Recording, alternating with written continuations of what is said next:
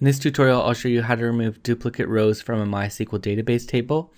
And we are going to do that with the code we have in the example right here.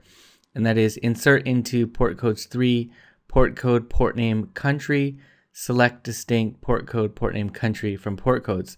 So what's happening here is this port codes table has a lot of duplicate rows. It has about 20,000 duplicate rows actually. And all of those rows are identical except for their ID, which is incrementing each time. And so the way we're going to fix this is we're going to create another table that has the exact same structure as port codes, but it has no data. And basically we're just going to grab out the unique rows from the port codes table, and then we're going to insert that into the port codes 3 table. So the first thing that we want to do is we want to create this port codes 3 table, and we want it to have the same structure as the port codes table but without holding any data. And we can do that pretty easily using phpMyAdmin. I'm just going to, you'll see that I have the port codes table selected right now. I'm just going to copy this to make sure I have all of this. Just click port codes here, so we know that we're using this port codes table here, and actually you can see all of these duplicate rows.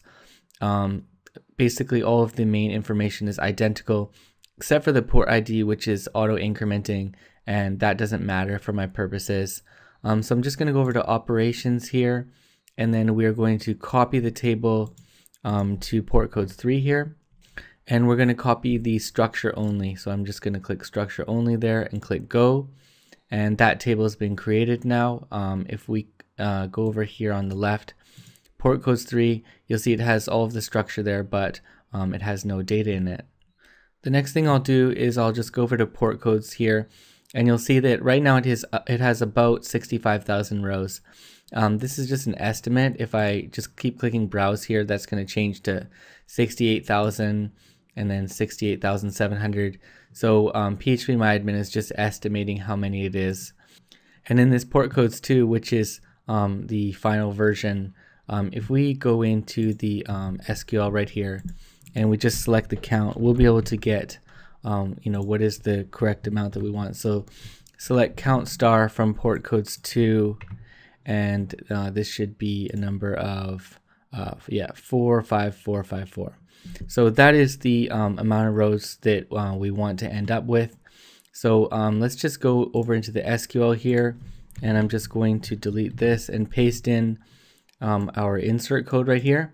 So remember, we're inserting into port codes 3, and we're just taking out the unique rows from the port codes table.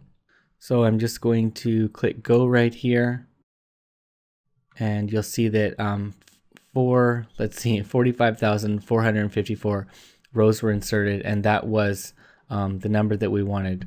So basically that's all you need to do to remove duplicate rows from a MySQL database table, and thanks for listening.